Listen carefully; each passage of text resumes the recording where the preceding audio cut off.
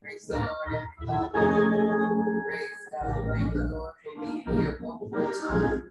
Thank the Lord for his traveling graces. Hallelujah. And for allowing us to be here and to get here safely.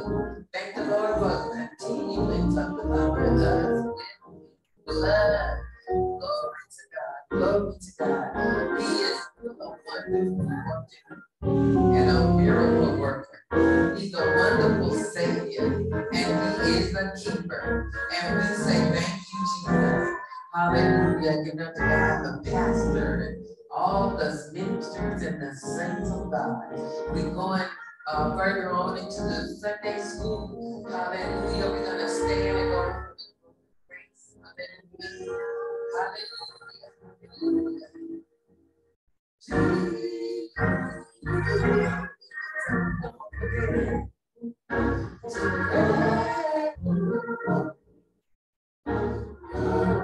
Hallelujah, hallelujah. Father God, in the name of Jesus, Lord, we first say thank you.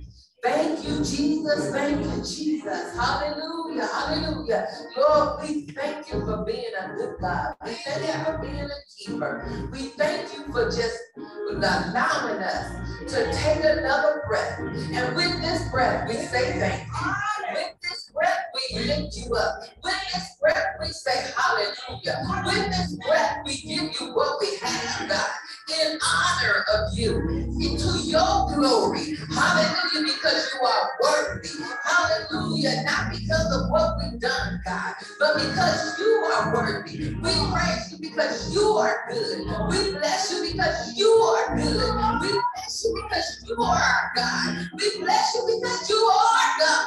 Hallelujah, we bless you because you're the King of Kings and the Lord of Lords. Hallelujah, we bless you because of the love you have for us, God. And we bless you. Hallelujah. With this, we bless you. Hallelujah. In this time, we bless you. With this mind, we bless you. With this heart, we bless you. With the fruit of our lips, we bless you. God, we just bless you. Hallelujah. Lord, we thank you. We thank you. We thank you. Hallelujah. We're able to come and pray because you prayed for us. Hallelujah. We thank you for praying for us. One day before we even thought about God, you prayed for us. You prayed that our faith failed not. Hallelujah. And it's still flowing today, God. Hallelujah, hallelujah. Right now, we just believe you. Hallelujah. We believe you're going to keep us. We believe you're going to save souls. We believe you're going to send workers in the vineyard. We believe you're going to take us higher. We believe you're going to reach the purpose that you have for us. We believe restoration. We believe, God. We believe you, God. We believe you. Hallelujah. We stand here because we believe you. We stand here because you're a miracle worker. We stand here because we know you supply all of our needs. We stand here because we believe in you for our help, our strength. Hallelujah. Because in you we move. Hallelujah. In you we have our being. In you we live. In you we breathe. We just believe you. Hallelujah. And that's why we're here today. That's why we show up. Hallelujah. Hallelujah. Hallelujah. Hallelujah. Hallelujah. Lord, we just believe you. Hallelujah. Hallelujah. And because we believe you, we praise you. Because we believe you, we praise you. Because we believe you, we act on it. Because we believe you. Hallelujah. Hallelujah. Hallelujah. Glory. Hallelujah. Glory to God. Glory to God. Hallelujah. Lord, we ask you to go into the homes, heal sick bodies right now in the name of Jesus. Touch sick hearts. Touch hearts. Touch hearts that are depressed. Touch hearts that are confused. Touch those that are down in their spirit. Touch those that need comforting. God, you, I say you, comforter. Hallelujah. That name speaks up. It was a comforter. It was perfect. And so it is. You are a comforter. God, we ask you to comfort. Somebody needs comforting, God. Hallelujah. Hallelujah. Hallelujah. Lord, we stand in the gap and we thank you for it. Hallelujah. All those that walk into the house, God. All those that come into the house, God. Let them feel your anointing. Hallelujah. Let those return that should be here. Hallelujah. Let those that should be in church somewhere, God, let them return to the household of faith. Hallelujah. All our sister churches, God. Encourage the leaders, God. Help them to stand on your word. Stand until you can't stand no more. Stand in faith. Stand in power. Stand in truth, God. In the name of Jesus. Because that's the only thing that's going to save us, God. You're standing. Hallelujah. When you come back, God, you're coming back for overcomers. Help us to be overcomers, God. Help us to be overcomers. Do all that we go through. Do all that we live through. Do all that we see. All that we hear. All that we come in contact with. God, help us to be overcomers. In the name of Jesus. Hallelujah. Lord, we're asking you in the name of Jesus. Save, God. Save. Hallelujah. Send your word on today. Whether it be through the teaching, through the singing, to your preach word. Everything that's said and done. Let it be to the glory and honor of you, God. And not let it go out and accomplish that which it's supposed to accomplish, God. But when it's going out, Lord, let it hit us first. Hallelujah. Let us receive it first. Let us hide it in our hearts. So that is our endeavor. That is our endeavor. That is our endeavor, God. That we might not sin against you. Because we live. Hallelujah. We live so that you can count us out of motion. Hallelujah. Hallelujah. That's when you come back. Send us to yourself. Hallelujah. With exceeding joy. That's what we live for, God. That's why we live the way we do. That's why we show up, God. Hallelujah. Hallelujah. Our mindset said, I want to be faithful. Hallelujah. Hallelujah. We thank you. We thank you. We thank you. Hallelujah. Lift us up where we belong, God. Lift us up where you want us to be, God. In the name of Jesus, we pray. In Jesus' name. Amen. Amen. Amen. Hallelujah. Hallelujah. Hallelujah. Hallelujah. Glory, glory, glory. Hallelujah. Hallelujah. Our morning scripture is coming out of Deuteronomy 28. 2 says, and all these blessings shall come on thee and overtake thee If thou shalt hearken unto the voice of the Lord thy God, blessed shall thou be in the city, and blessed shall thou be in the field. Blessed shall be the fruit of thy body, and the fruit of thy ground, and the fruit of thy cattle, the increase of thy kind, and the flocks of thy sheep. Blessed shall be thy basket and thy store. Blessed shall thou be when thou comest in, and blessed shall thou be when thou goest out.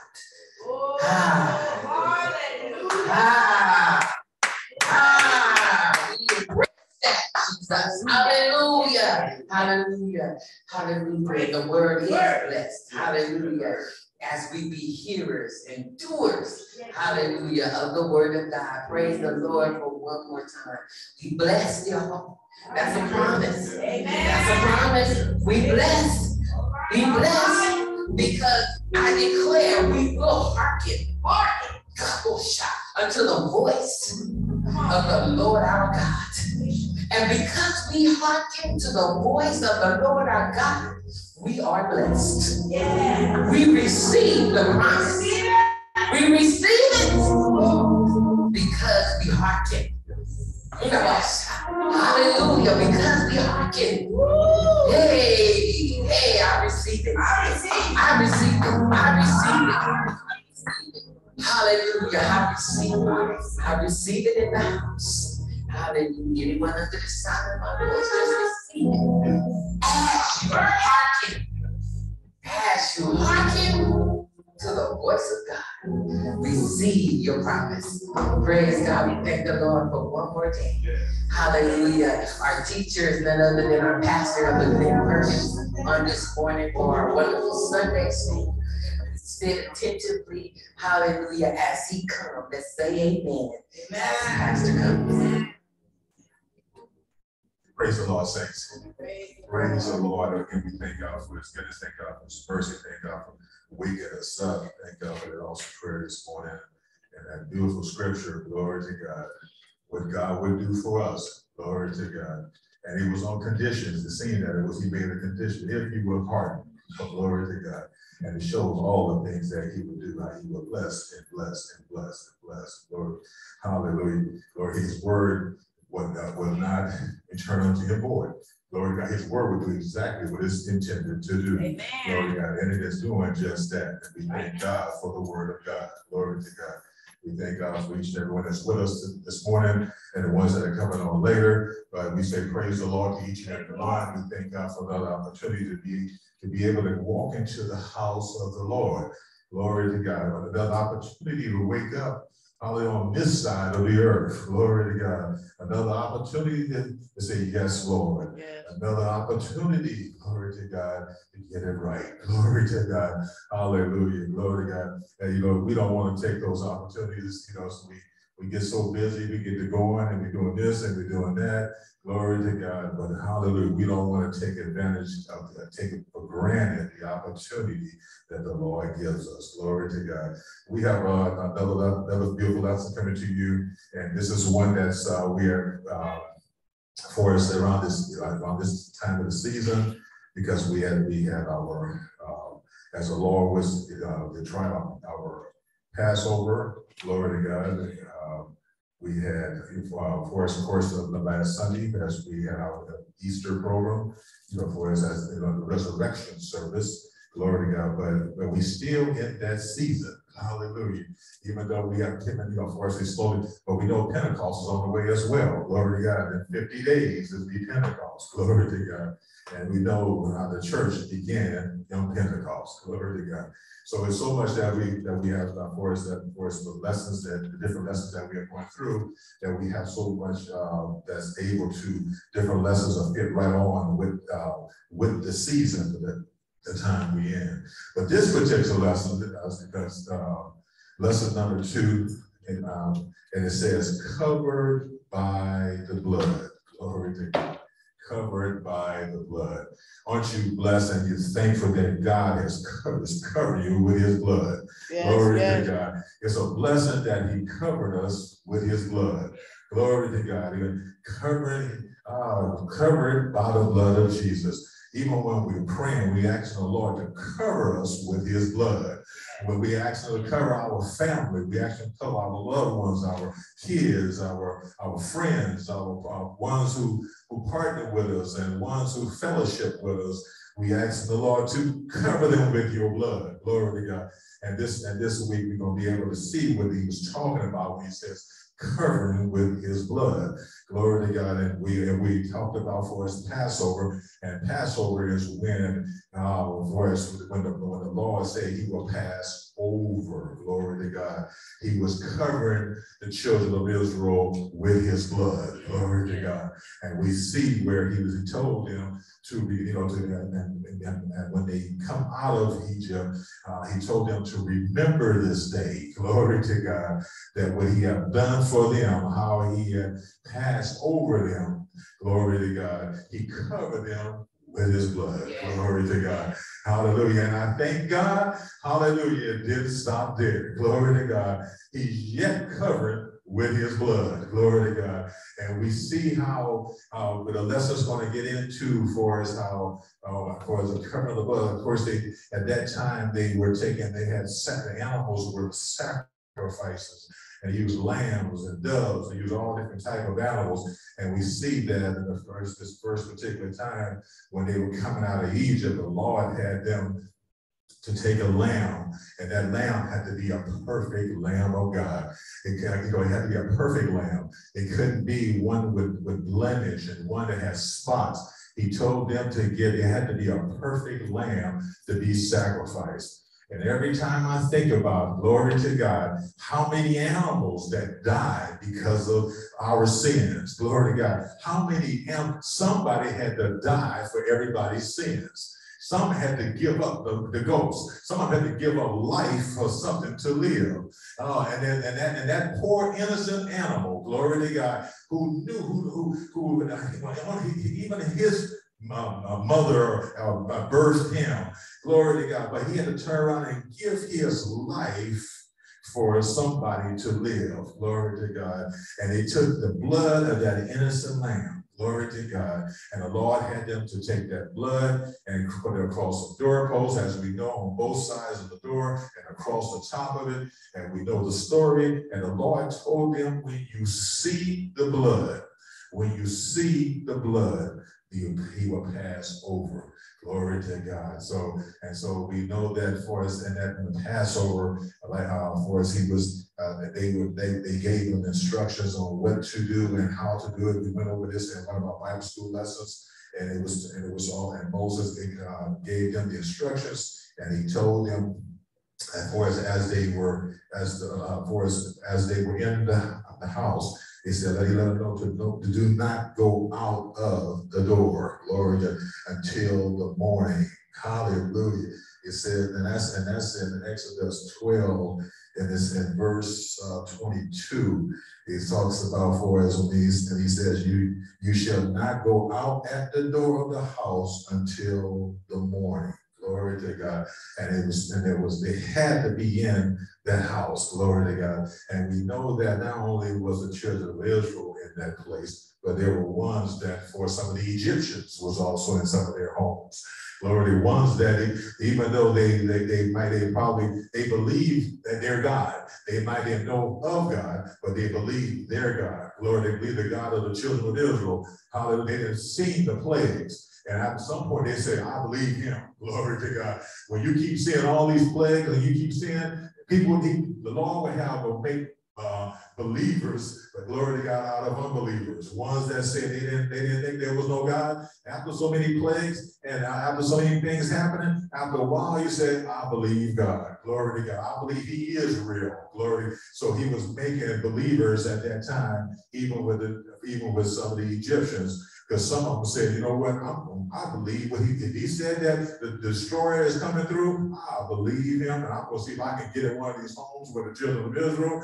And you know what? The ones that got in there that humbled themselves, submitted themselves, and said, you know what? I ain't that big and bad that I think that I'm not going to try to test this God. Glory to God. They humbled themselves, went into the house of the children of Israel. Glory to God. And because they humbled themselves and was in there, they too, the Lord passed over that house. Glory to God. My God, my God. And so, and the Lord is yet doing great things even to the day. Glory to God. We want to come on up. We know the Passover was that lamb.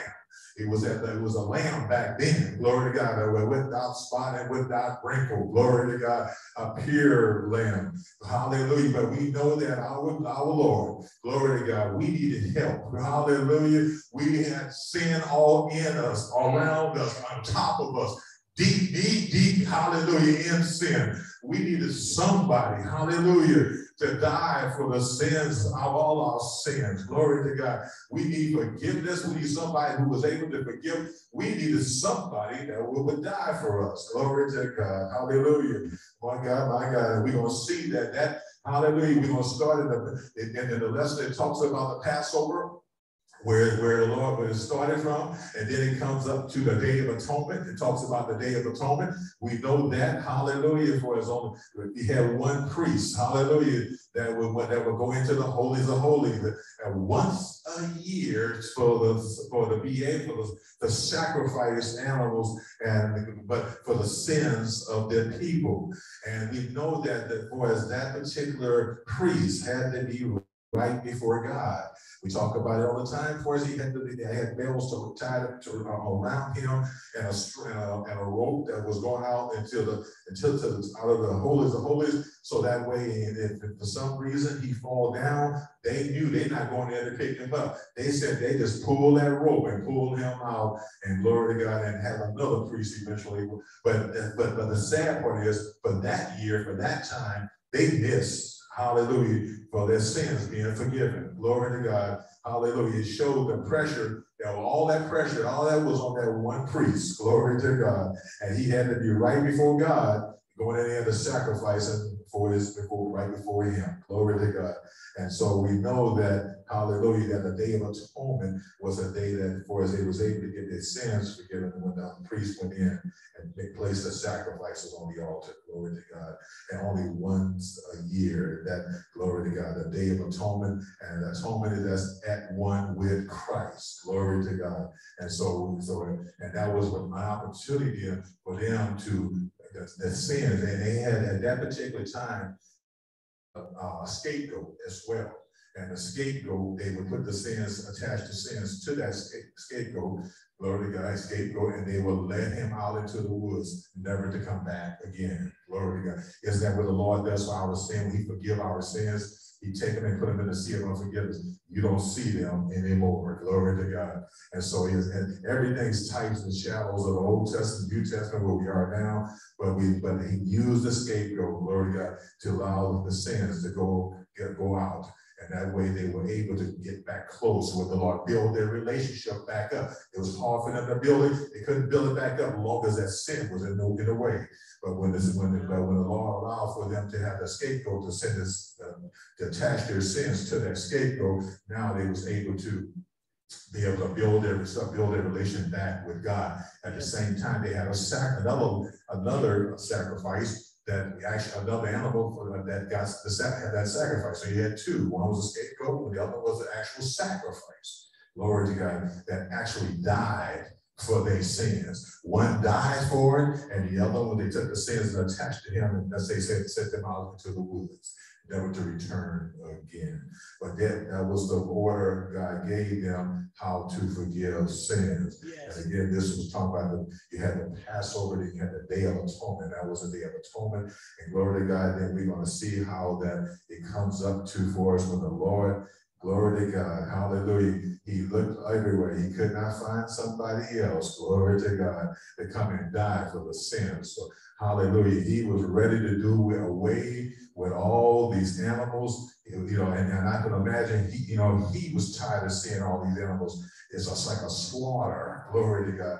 And here it is, it went over and over, year after year, and month, even throughout the year, there were sacrifices of these animals. You can imagine the animals just dying off, dead everywhere, glory to God. People making sacrifices. But I thank God, hallelujah, glory to God, as we come up to the New Testament, we know that he became our Passover, glory to God, the true Passover, the true Lamb of God, without spot, without wrinkle, without any such thing, glory to God.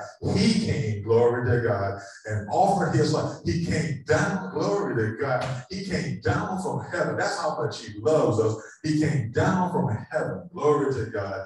Hallelujah. Made himself a body, hallelujah, to be able to come and to die. He, oh my God, and die for us. Glory to God. That's how much he loves us. He already knew when he came what he was going to do. He knew that, hallelujah, we needed that Passover. Glory to God. And it couldn't be anybody. Glory to God. It had to be the true and only, glory, only God. One without sin. Glory to God. One without any defects any problems at all. But we thank God that he came and he died for us. Glory to God. And so here it is, and the lessons talk about being covered by the blood. So we know that his blood is yet running. Glory to God. Hallelujah. Glory to God. That blood, hallelujah. Glory to God. The blood that saves us, the blood that delivers us. Hallelujah. Glory. Being covered by the blood, just like he had the animal's blood that the lamb back in the Old Testament they took and put across the doorpost.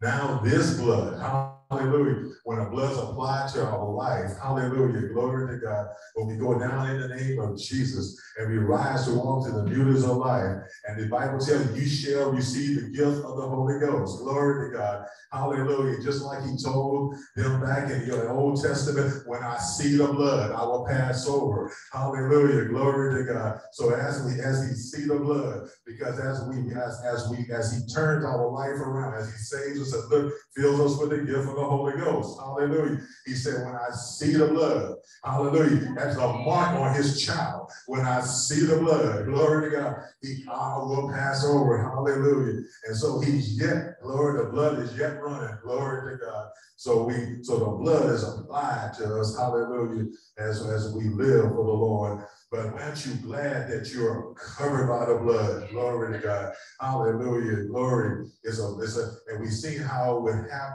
And even when we're seeing in the Old Testament, we've seen in the Passover how people were the different ones that was Egyptians in the Israelite homes. Glory to God. Even today, hallelujah. My God, when God has a person that he's using mightily, glory to God, a child of God, people will be blessed just by being in contact with that person. Glory to God. There are people there are jobs that are being held up. I mean, they are not, before they would do away with the company, just because that child of God is in that place. Glory to God. God will turn around and allow that place to sustain that place because of that individual. Glory to God. Hallelujah. Because now when he's covered by the blood, but wherever he's at, glory to God. Hallelujah. A lot of times, it's just because of that individual. The Lord will protect the different ones as well. People be thinking that, oh, well, no, the company is around because no, it's because of that individual, that one little individual that you overlook every morning, every day, that you might even talk bad to. That individual that's on their knees praying, saying, Lord, forgive me. Lord, forgive them. Glory to God. That's not only praying for themselves, but praying for people in that company. Glory to God. So, oh, Lord, but we're talking about covered by the blood. And we're going to, the lesson, like I said, it says in the lesson, was in the outline, the practice of Passover. It says in number 8, though Israel was captive in slavery, God brought about their deliverance. And it says, for to be, I will have peace because Jesus' blood protects my life. It says in Romans 2, Jesus died at Passover. You see that the first one says the practice of Passover. The second one says Jesus died at Passover. And number 8 says, though humanity was captive in slavery to sin, Jesus brought deliverance. And B, I will actively thank him for the forgiveness of sin. His blood produces freedom in my life. Freedom from penalty, power, and practice of sin. It says, B says, I will live above power of sin in my life. Glory to God. We're going on and further in the lesson, and we're going to see the lesson connection. It's a lot of these connections are very good. And this is the one for as a young lady. The husband was for us in California when the gold fever broke out, and he was looking when he started doing well. He left his family in New England, and so once he started doing well, he was going to send for them so they can come on and join him. And it was in California. Glory to God. And at some point he was doing well enough. It says here a long time passed, and he hadn't struck gold, made enough money he hadn't struck gold, but he made enough money to send for them. And it says his wife's heart leaped for joy. She took their son to New York, boarded a Pacific steamer, and sailed away to San Francisco. They had not been long at sea before the cry rang out through the ship. It said, fire, fire. Gunpowder was on board, and the captain knew the moment fire reached the powder, every man, woman, child will perish. The ship crew broke out the lifeboats, but the boats were too small. In a minute, the lifeboats were overcrowded. The last boat was just pushing away when the mother pled with them to take her and her boy. They replied, no, we have as many as we can hold. Glory to God. And she begged them so much until they finally agreed to take one more passenger.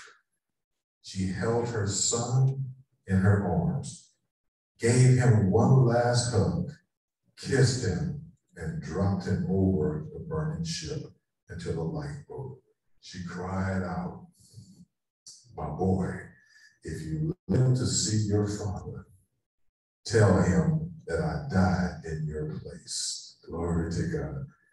Oh my God, just right there, you see for us, it just following this lesson connection, the story here, you see the mother, how she loved her son. And she was willing, she knew that there was only one seat left, enough for one seat, only one plate, only one person. And here it is, she loved her child enough that she kissed him, hugged him for the last time, and turned around and put him in that boat. And she turned around to tell your father that I died in your place. And when you think about this, like this connect, this part here, because we know that's what our Lord did for us. Hallelujah, glory to God. We were like a lifeboat. Hallelujah. We needed, it was the urgency was just like that. Hallelujah. And he was willing to take and die for us. He's the one that would, another example is that if someone is getting ready to get shot, he will stand in front of you and take the bullet for you. He was willing to die, whatever it took, so that you may live. And I love because, and here he did it because he loved us. That mother loves her child, and she took him hugging for the last time. And she knew she wasn't going to see him again. Glory. But we thank our God, though, hallelujah, because he loves us enough, even though he died, yet he lives. Glory to God. And we yet, glory to God, he saves us and delivers us and fills us with the Holy Ghost. We can be able to see him again. Glory to God. We see him because he's in us. Glory to God. But I love it because these lessons the saints do, these awesome teachers and that they have for these books. And I love it how they break it down and it's so vivid. It gives you, allow you to be able to see for us. That's how much our Lord loved us too. Glory to God. He was willing to die that we may live. And it says here, as the preacher, the last paragraph from West Connection, as the preacher D.L. Moody shared that story, he gave the following altar call. That is a faint type of what Christ has done for us. He laid down his life for us. He died that we might live. Now will you not love him? Now will you not love him? What would you say of that young man if he should speak contemptuous of such a mother? She went down a watery grave to save her son. Well shall we speak contemptuous of such a Savior. May God make us loyal to Christ. My friends, you will need him one day. You will need him when you come to the cross, the swellings of Jordan. You will need him when you stand at the bar of God. May God forbid that when death draws nigh, he should find you making light of the precious blood of Christ. Glory to God. My God, my God. And we hear, and it is that serious nowadays, even all the things that we're seeing, as much as that we went through as a nation in the last couple of years, as much as we went through, hundreds of thousands of people died in a matter of a couple of years because of a virus, because and here you're talking about all these things that we've seen the world shut down, which we've never seen before. I've seen planes looking like a parking lot of cars, airplanes. I've never seen that in my life. I look on the news and you see airplanes parked. I mean, literally parked, like cars would be at a dealership. These were planes. Everything stopped.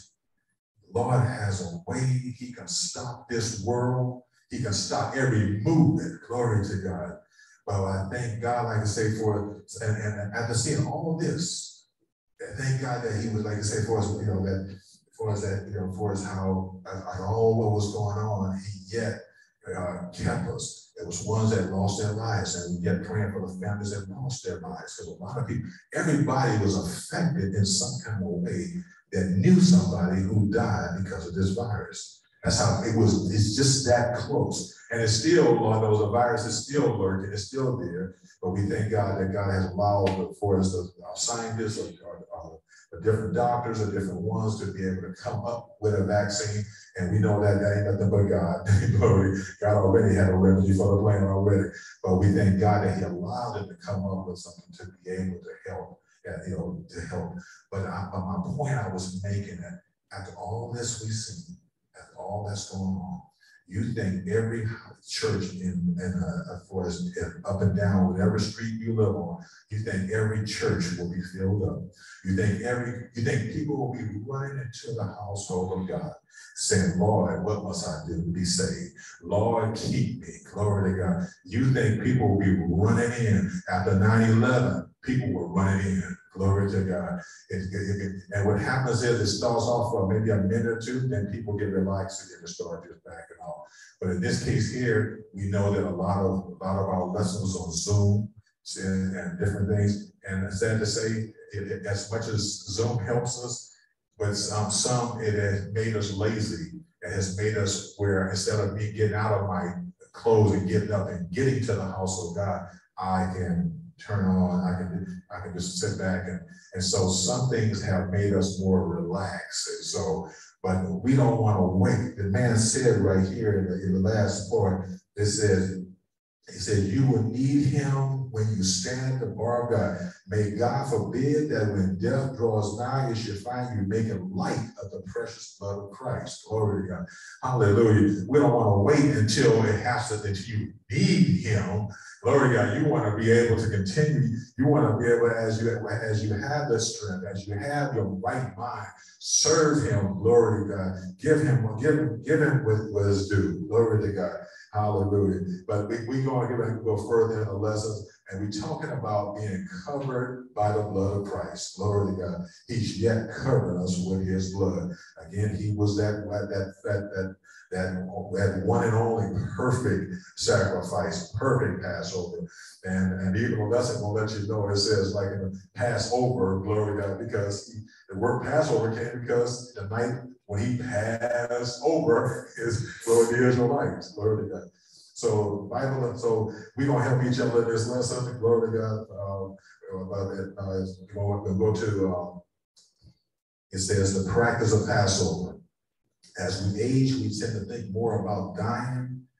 It says Ecclesiastes 8:8 reads, there is no man that have power over the spirit to retain the spirit, neither have the power in the day of death, and there is no discharge in that war. We all will face death one day. That reality cannot be avoided. It says we can only imagine how prisoners on death row feel when facing an execution day. The utter hopelessness would be beyond comprehension. But imagine the overwhelming exhilaration if they were told someone else had volunteered to die in their place.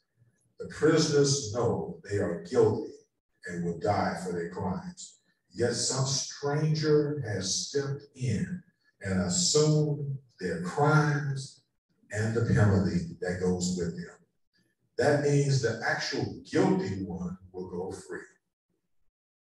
Through a substitutionary death, the guilty is now declared not guilty. Glory to God. The practice of Passover. It says, the children of Israel may have experienced a piece of this feeling every Passover celebration. They knew that sin had broken their relationship with God. They realized that they were guilty and deserved to die. Without a payment for their sin, they could only look forward to death. Hebrews 9:22 declares, and almost all things are by the law purged with blood. And without the shedding of blood is no remission. If no blood was offered as a sacrifice for sin, their sins would not be remitted. Glory to God. And we see here, glory to God, that again, the leaders give us such a vivid point for us about the ones that's on death row. You can, so you can imagine, like I say, a person who's on death row, they know they get ready to die. And we have seen where different ones, they had a matter of hours before, if the governor, if he doesn't get a pardon, then they're going to execute him. It's just, and then turn around, and we heard stories where all of a sudden somebody came in at the last second and the governor maybe pardoned him. Glory to God. But we have a God, glory to God. We thank God for Jesus, because when we know we were guilty of sin, we know it wasn't imagined, it wasn't a thing of, I think I was guilty, but you knew you were guilty, and you needed someone, glory to God, to step in, hallelujah, and save you. Glory to God. And so here it is. Again, this was another vivid illustration that allows you to see that for us how they were right at the point of getting ready to die, and needed someone to pardon them. Glory to God. And not everybody just want to step in and repent. They might love you, but as the Bible tells you, very few will even die for us. So we know our Lord, glory to God, was willing not only to die for one, but die for all. Glory to God. He was willing that none should perish. Glory to God. So we thank God for not just talking, but he actually did it. He stepped in and died that we may be able to live. And number 8 says, though Israel was captive in slavery, God brought about their deliverance. Israel lived under bondage to the Egyptians. They spent 430 years in captivity. Far removed from their homeland, each passing day brought a greater sense of hopelessness. Most likely, there were days they wondered if God had forsaken them and left them to die in Egypt. But they were God's chosen people. He was not about to leave them or forsake them. To effect their release, God sent Moses and Aaron to the house of Pharaoh. To man, he let God's people go. Time after time, Pharaoh refused. With each refusal, God sent him a new plague to convince Pharaoh to free the Jewish people. At the first Passover, God instructed the men of each Jewish household to kill a young lamb or goat that had no defects. Each family was to roast and eat the sacrifice, and leftover meat was to be burned. They were to eat fully dressed with their sandals on and their walking sticks in their hand, ready to go. Glory to God. And we know that's exactly what happened. Some of the lamb's blood was to be taken and smeared on the top and sides of the doorpost of each home. The marking of that blood brought the true meaning of Passover into their lives. It says on page 60 at the top, it says, to deliver his people, God went throughout the land of Egypt. If the blood was not applied to the home, the firstborn of every household would die. God promised Moses, when I see the blood, I will pass over. Hence the term pass over. God passed over the lives of those marked by the blood of the sacrifice, thus sparing them from death. Israel understood there was no deliverance without the covering of blood. The morning after that first Passover, Israel experienced a peace they had not felt in years. They were no longer captives, they were free. Glory to God. It says, and for me, I will have peace because Jesus' blood protects my life. We can experience that same peace and freedom today through Jesus Christ. While sin has wreaked havoc in our lives and kept us bound, Jesus shed his own blood to bring us peace. Isaiah 9:6 promises that the coming Messiah will be the Prince of Peace. Jesus is indeed our peace. To better understand how he is the Prince of Peace, let's look at another Old Testament feast, the Day of Atonement.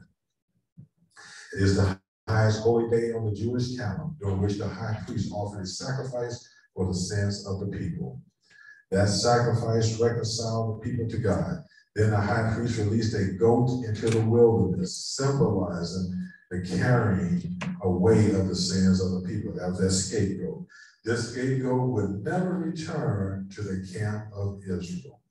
One could say the sacrifice of atonement restored the broken relationship between man and God. It also brought peace to the relationship. The Hebrew word for peace is shalom. It means wholeness, completeness, and a sense of permanence. Jesus took that which was broken and put it back together again. Atonement is taking that which was broken and bringing it back together to one again. That is exactly what Jesus did. Through his death, burial, and resurrection, he set our broken relationship with him at one again. It is comforting to know we have the Prince of Peace, no matter what circumstance life might bring our way.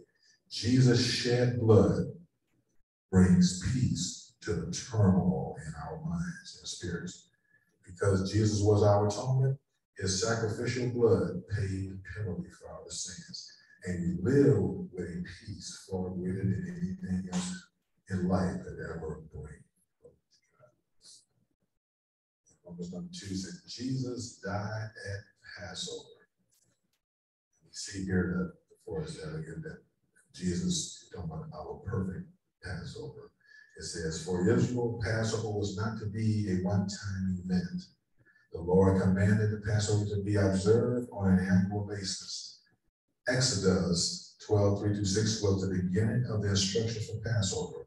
Speak ye all to all the congregation of Israel, saying, in the 10th day of this month, there should take to them every man a lamb, according to the house of their fathers. A lamb for a house, and if the household be too little for the lamb, let him and his neighbor next unto him into his house take it according to the number of the souls. Every man according to his eating shall make your count for the lamb. Your lamb shall be without blemish, a male of the first year. You shall take it out from the sheep or from the goats, and you shall keep it until the 14th day of the same month. and the whole assembly of the congregation of Israel shall kill them in the evening. God never intended for Israel to only celebrate Passover during their deliverance from Egypt. Exodus, lessons 12, 25 to 27 lets us know they were to observe Passover in the promised land. Every sacrificial animal pointed to the ultimate sacrifice, Jesus Christ. He will be God manifest in the flesh to redeem all humanity. Jesus would carry all the sins of the world and pay the payment to bring remission. Glory to God. And we know that he is the one that paid a ransom of the price that we owe. Hallelujah. We needed somebody to pay for the ransom of price for our sin, for us, for something that we could not even afford to pay. We needed somebody, hallelujah, to pay the price. Glory to God. We couldn't afford to pay it. There's nothing we can do, period. Glory to God. Even if we had the money, yet couldn't pay it. Glory to God. We needed somebody that can pay the price. Hallelujah. And Jesus was the only one that can pay that price for our sins. It says, in the year Jesus died, the Jews again celebrated Passover by killing a lamb for the temple sacrifice. During their normal celebration and offering, they missed the fact that Jesus died as a final sacrifice of atonement. When he cried from the cross, it is finished, he was declaring an end to offering blood sacrifices for sin of the people. To God. He did it once and for all. It wasn't a matter of like he had to come back and forth, just like the animals, like constantly. No, it was one time and one time only. Glory to God. That shows the power of glory of our Lord. Oh my God. He could do it one time. He was a one and only sacrifice, pure blood. Glory to God. Pure lamb. Right? Hallelujah. Only taken one time. Now, glory to God. So what he did was not, it was for past, present, and future. Because we know when he died, he went through the grave and talked to the ones that was sleeping. Glory. He went down and talked to them and allowed them to hear the word. Glory to God. So it covers all areas, past, present, and future. He took care of the whole thing at one time. Glory to God. That's what I love about God, because he's a one shot. Glory to God. One stop, one shot. He can do it all at one time. Glory to God. He's not like you got to keep going back and forth for this or that.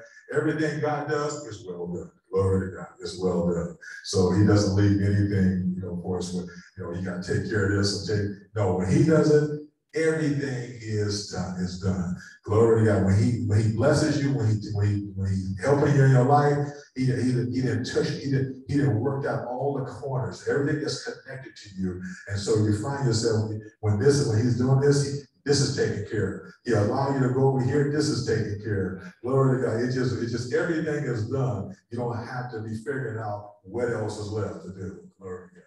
It's all done. Glory. And so we're on Roman number 2, number 8 on page 61. It says, though humanity was captive in slavery to sin, Jesus brought deliverance. Year after year, sacrificial lambs were offered at Passover. Year after year, the sins of the people were rolled ahead in anticipation of the arrival of the Messiah. When John the Baptist saw Jesus, John declared, behold the Lamb of God, which taketh away the sin of the world. Paul wrote to the church in Ephesus, in whom we have redemption through his blood, the forgiveness of sins, according to the riches of his grace. These verses of scripture and a myriad of others all point to the fact that Jesus Christ was our atonement. We no longer bring a sacrificial lamb or goat to present to God. Instead, we point to Jesus Christ, the Lamb that took away the sin of the world. By his death, he delivered the world from the bondage of sin. His death, burial, and resurrection allow people to find a way through new birth experience to truly be free from sin. Glory. And B says, I will actively thank him for the forgiveness of sin. Although Passover had somber overtones, it was a time of rejoicing for the people. They expressed their gratitude to God for forgiving their sins and allowing them to move forward in a relationship with Him. The incredible sense of thanksgiving filled them. By living a life pleasing to God, they were actively expressing thanks to Him. Our lives should be the same when we understand the incredible price Jesus paid to forgive our sin. We should be filled with gratitude. Every day we live should be a day we thank Him for the gift of forgiveness. Glory to God. Aren't you glad? Aren't you thankful? Glory to God. And just like every morning you wake up, every day that He gives you, allows you to wake up and you have breath in your body. Aren't you grateful and you're thankful? Glory to God. Not just to be in your right mind, but you're thankful that you have a relationship with Him. You're thankful that He has saved you. You're thankful that He has turned your life around. We thank Him, hallelujah, that you have an opportunity to go back with Him. Glory to God. Aren't you? You're grateful and thankful. At one time you woke up, you didn't know Him. At one time you woke up, you didn't even know what the day was going to bring. But glory to God, but you wake up and you're grateful and you're thankful for all that He's doing in your life and how He keeps on doing more and more great things. Hallelujah. It is a greatness that's, hallelujah, you are grateful and you're thankful. Hallelujah. In the name of Jesus. Glory to God. When everything else seems to be falling apart around you, but you're grateful and thankful that I know Him. Glory to God. Because as long as I know, we said it for us about the hope. He is the hope. As long as I know that He lives. Glory to God. Hallelujah. And because He lives, because you know that He lives in you, He gives you another opportunity, another chance, and you know, hallelujah, that for us I can make it, not because of you, but what He does. Praise the Lord. I was just looking at that phrase, gift of forgiveness. If people actually look at it as gift and repentance, because you can't have a gift of forgiveness if there's a gift of repentance, because he even though He died to give the world of their sins and bring it back, you still got to ask for it. You understand what I'm saying? Some people might think, oh, he gave forgiveness to this world, so it's like no matter what I do, He's already forgiven me. It's already provided, but you still have to ask. You understand what I'm saying? And so that's where some people, and I've heard it, that's why I'm just saying this, but some people think they don't have to ask for forgiveness. Repentance is the gift, and forgiveness is the result of that gift. So if you look at both of them as a gift, but I can't get the gift of forgiveness if I don't utilize the gift of repentance. He's already provided the gifts, but it's up to me to receive it and get it. But then forgiveness, there's access to forgiveness by repentance. But pride causes people not to repent. But if they flip it and see repentance as a gift, then it kills the pride. Because no matter how long you're saved, no matter what you do, before we get saved, we have to utilize the gift of repentance in order to get into the kingdom. Now that we're in the kingdom, we need to utilize that same gift to stay in there as we maneuver. Because we mess up, we do something, but if we don't act on the gift, then we don't get the follow-up to the gift, the results of the gift, which is forgiveness. Amen. I love that, and that is so true, because you can't mess up and just and go over it like it never happened and actually have to. No, you have, like I said, you have to repent of that, whatever if it's something that separates between you and God. Lord, you have to acknowledge, Lord, forgive me for this. And then He can forgive you for it, glory to God. And so now it allows you to get back in the right relationship with Him, but you can't ignore it it's like us you sweep something under a rug, after a while it trips. You keep walking, just trip right over it. You know, you have to get rid of this part first, Lord God, before you can ignore it if it's not even there. I think Evangelist Owens had a hand up as well. I'm thinking of the scripture, maybe why I might go, but I'm very much going. One scripture said, it is a gift from God. And saved by grace or grace of sins, yeah, gift of God. I'm just saying, there's a gift from God. Sometimes we only get those material things, and maybe gift of prophecy, gift of laying on of hands. But guess what? Repentance is a gift from God. Yes. Grace is a gift from God because we didn't have to get it. It's unmerited. So it's a gift. You didn't buy it, so you didn't purchase it. He purchased it. It's a gift. So we got to look at the gifts of God. See, it comes with our repentance, right?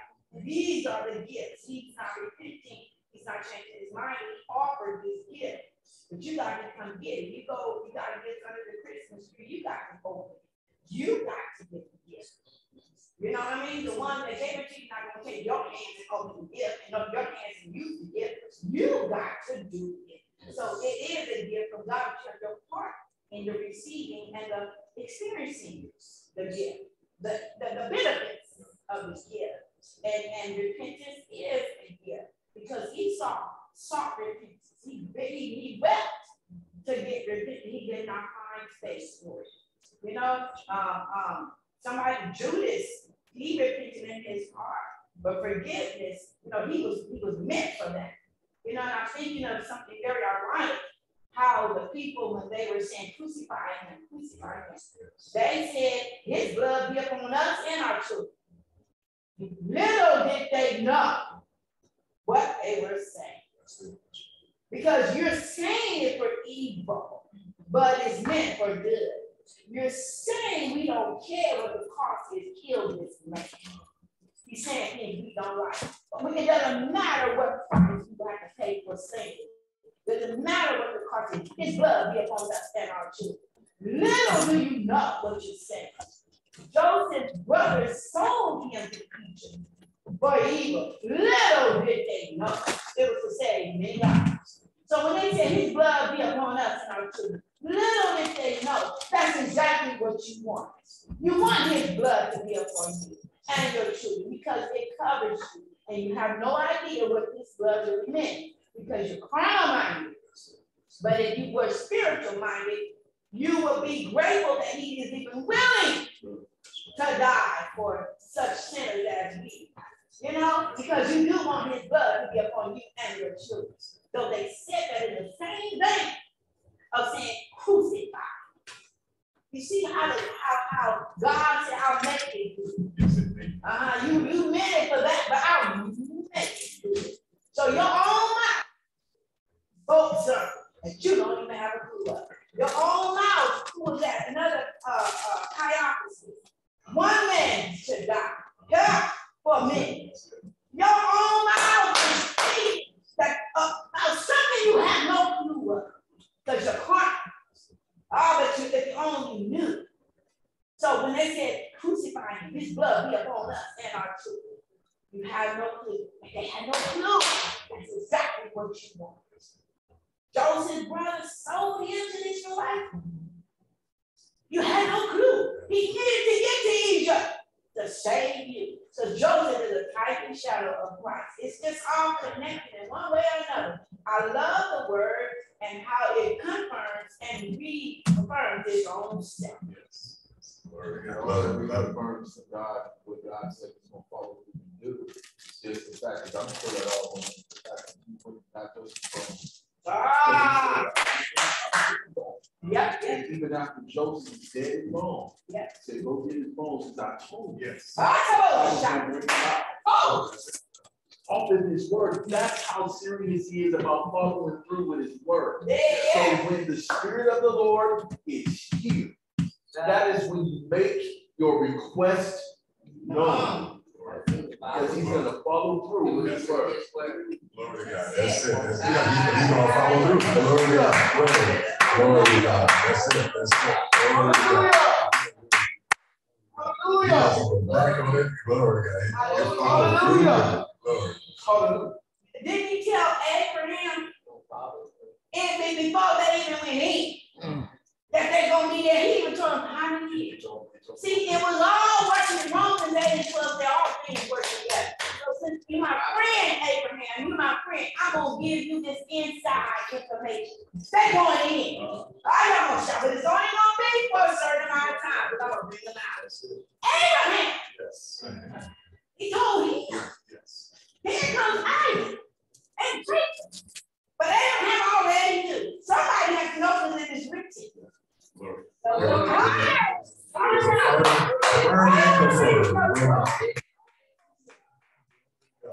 And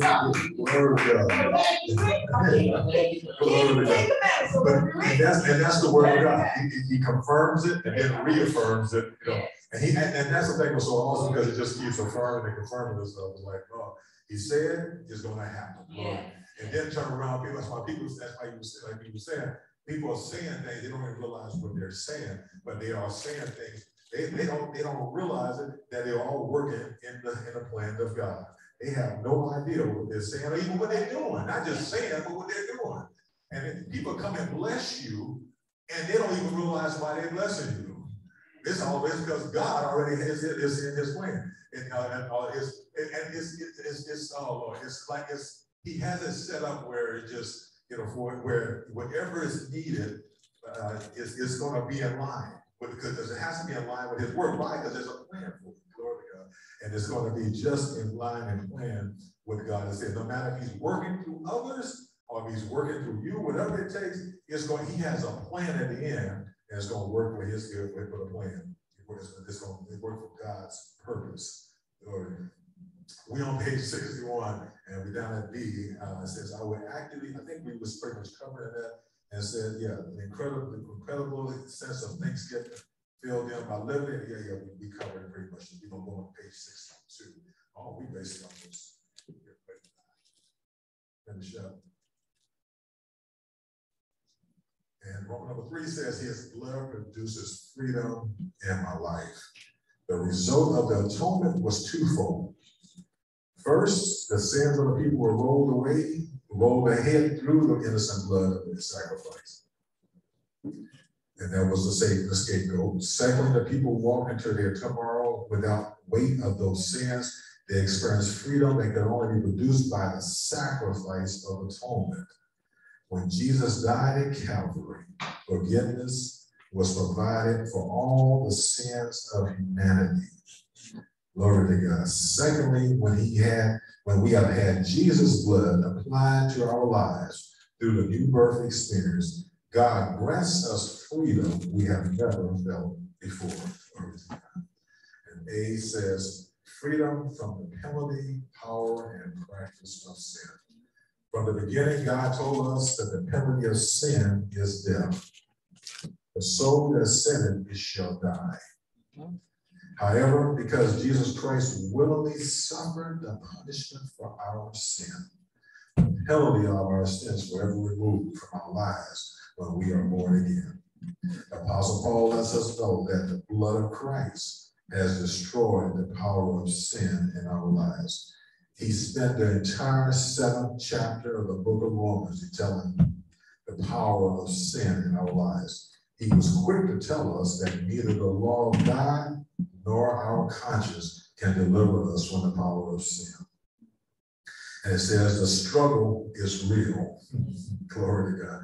The struggle is real and the battle is intense. The only real victory and power over sin is through the blood of Jesus Christ. Glory to God. Glory. Because it's, as you know, the struggle is real. And when Paul said, several times, how he find himself doing this, but don't want to do this. The struggle is real and the battle is intense. The only real victory and power over sin is through the blood of Jesus Christ. It says, I will live above the power of sin in my life. Ultimately, how we live our lives is our choice. Every day we will make choices throughout the day that will be a testimony of how we have decided to live our lives.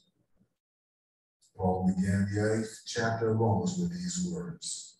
There is therefore now no condemnation to them which are in Christ Jesus, who walk not after the flesh, but after the Spirit. And it says here, the power of the Spirit becomes the source of our strength. As we live for him and walk in the Spirit, the desire for sin will fade away. The closing verses of Romans 8 are so powerful. They testify that nothing has the power to separate us from the love of God. Glory to God. And we get ready to end, and it says, internalizing the message. It says, one of the most hopeless places on earth will be death row. The cells might only be 8 by 10 feet. Crammed into a small cell is a bed, toilet, and sink. A few inmates also have a desk and a chair shoved into their limited space. Their cell is about the size of the average bathroom in your house. Lord God, can you imagine? Imagine living. That's how, you know about like the bathroom in your house, and it's the bed, and all your sink and a toilet all in one room. Their cell is about the size of the average bathroom in your house. Imagine having a bed, toilet, sink, desk, and chair all shoved into a room approximately the size of your bathroom. And you're locked in there for 23 hours per day. Physical activity is limited to sleeping, showering, and perhaps occasional visitor. Some prisoners allow an hour or so for exercising from the prison door. Average length of time a person live on death row awaiting execution is more than 15 years. Shockingly, 40% of these inmates have been there over 20 years. It has become common for prisoners to die on death row from sickness or other natural causes. While the physical routine should be maddening enough, we can only imagine how terrifying the mental anguish is. Living every day knowing you are condemned to die for a crime you committed. What will your thoughts be with each passing day? Would you hold out hope for your last minute stay of execution? Would you dream about the governor of your state issuing a 11:59 p.m. pardon? We all have been living our lives on a spiritual death row. Glory to God. We are guilty as charged. Like all of us, we have sinned. We are condemned to die for our sin. But from time to time, we dream about it finally being set free. We long to break out of the prison of sin. Yet, no matter how much we dream about it, there seems to be no way out. There is no last minute reprieve or pardon. It seems we are destined to die in our sin. Until now, according to 2 Corinthians 6:2, now is the day of salvation. Jesus Christ has stepped into the prison of sin in our lives and offered to take our place.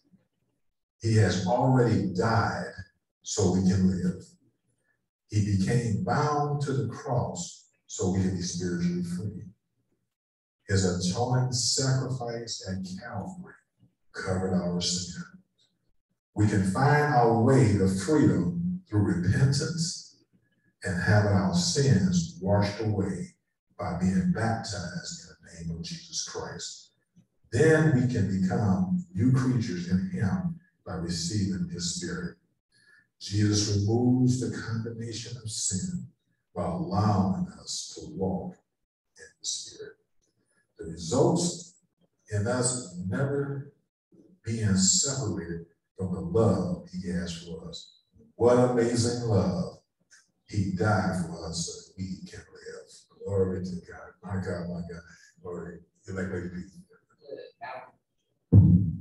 Back up a little bit to practice their struggle is real.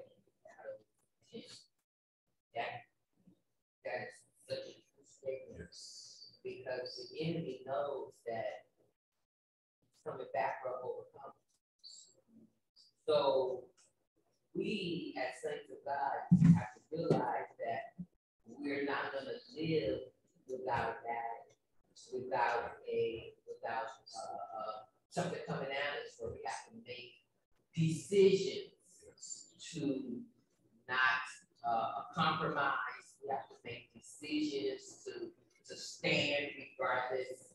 We have to make these decisions because Jesus is coming back for overcomers. He's not coming back for people that just never had a battle or come to every battle. Every battle comes because it was hard. He just gave in because he hated the easy route out. Because that's what our flesh does. Can you imagine every time someone come at us, you just take the easy route? Take the easy route. You just take the easy route. Where would we be if, because the enemy comes and he tells his flesh it's easier to say no, it's easier to say yes, or it's easier to do it anyway. It's easier. And if we just gave in to everything that the enemy brought to appease us, where would we be right now? You understand what I'm saying? So Jesus is coming back for overcomers, not somebody that haven't had struggle, not somebody that haven't had a battle, because the struggle is real. But we are overcomers. He that overcomes. You understand what I'm saying? That's what he's coming back for. The ones that overcome. Amen. I love it. And I love it because when you were talking, and true enough too, when you're running away from whatever it is, whether you think it's easier to not do this versus do something else. A lot of times you can be with that thing you think is easier, you didn't run into something else that you added something else. And you're thinking that I'm avoiding this to go instead of because it's easier, but yet it's taking you further away from where you should be going. And now you added something else on top of it at the same time. And so the easy is not necessarily easy. It added more and more. And like I say, so that is so true. And versus just the hard thing. It's easy. A lot of people want to avoid the hard thing. It's true. Sometimes you don't like when you have to correct people or certain things or correct do this or that. But the hard thing, and as a supervisor, you as a supervisor, you have to when you see something and you have to correct it, because if not, it's gonna get worse. And what do? You find yourself, you have to do that as hard as it is, because that's why they put you there as a supervisor. But you see, doing the hard thing, the person get it, and then they finally, now is able to correct the error, But it was a hard thing because it was within you saying, that's hard for you to do. But then once you got over it and did it, and you find yourself saying, oh, I'm glad that you did. But the easy thing, it's just, the hard thing, sometimes you gotta push through the hard, but it's worth it. It's worth it. It's worth it. And I want to read this about Paul was saying in the 7th chapter that you mentioned this. It says here in verse 40, chapter 7 of Romans, verse 14, for we know that the law is spiritual, but I am carnal, so unto sin. For that which I do, I allow not. For what I would, that do I not. But what I hate, that do I. If then I do that which I would not, I consent unto the law that is good. Now then it is no more I that do it, but sin that dwelleth in me. For I know that in me, that is my flesh, dwelleth no good thing. For to will is present with me, but how to perform that which is good I find not. For the good that I would, I do not. But the evil which I would not, that I do. Now if I do that I would not, it is no more I that do it, but sin that dwelleth in me. I find in a law that when I would do good, evil is present with me. For I delight in the law of God after the inward man, but I see another law in my members, warring against the law of my mind, and bringing me into captivity to the law of sin, which is in my members. O wretched man that I am, who shall deliver me from the body of this death? I thank God through Jesus Christ our Lord. So then with the mind, I myself serve the law of God, but with the flesh, the law of sin. Lord, you see, Paul had it right there. It's, that's that struggle within, and it's real. It's real, glory to God. But it shows that, Lord, thank God for the power of the Holy Ghost. Thank God for his power. That, glory to God, say, oh, wretched man that I am, who can deliver me from the body of this death? I thank God, Jesus Christ, our Lord. Glory to God. So, thank God for, glory, but his covering. It is God's, we thank God for his blood that covers us. And that's covered by the blood. Glory to God. There's nothing that we have done, and it's thank God for the blood that yet covers us. Glory to God. It's that perfect lamb that died. Glory to God. And allow us another opportunity, another chance to get it right. Glory to God. And we thank God for his covering. I got covering us with his blood. Glory to God. This time, turn it back into the hands of the elect EP, and we're going to get ready to dismiss. This time, you're in the hands of the elect EP. Praise the Lord. Say amen for the lesson on today. Praise God. Covered by the blood. We thank the Lord for providing it. We like we said earlier, we look at things as gifts. He gave us the gift of the blood where we can be covered under it. And when he said we can have it, our flesh makes things difficult. But God provided it. Whatever we need, it's already provided. You just got to receive it and walk into it. Thank the Lord for the lesson on today.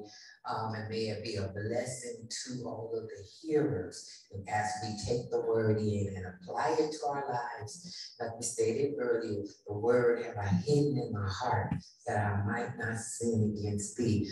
Knowing that you're covered by the blood adds adds more faith. Because your protection, you know that you can deal with things because the blood of Jesus is covering me. I can go through and make it because the blood of Jesus, as Pastor stated earlier, because he lives.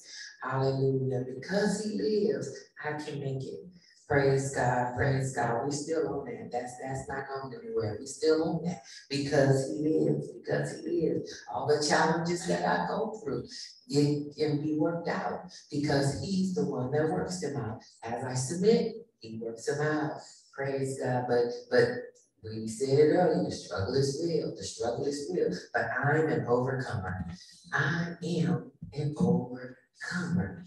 And especially because I'm covered by the blood. Praise God. We get ready to dismiss. Praise God. And there are refreshments, as we always state every week. There are refreshments in the kitchen. We will be back in morning service at 11:30. Please, whoever's online, come back and join us at 11:30 and see how God takes us further into the service as we go up in the anointing. We expect great things in this service. So we want to approach each service with expectation because we come in with expectation. And when we come in with expectation, God fulfills things. Hallelujah, because we looking for him, and he does some wondrous work. So God bless you. We're going to stand and be dismissed. Praise God. Let the words of my mouth and the meditation of my heart be acceptable in thy sight. O Lord, my strength and my redeemer. God bless you. Lord's will, see you back at 11:30.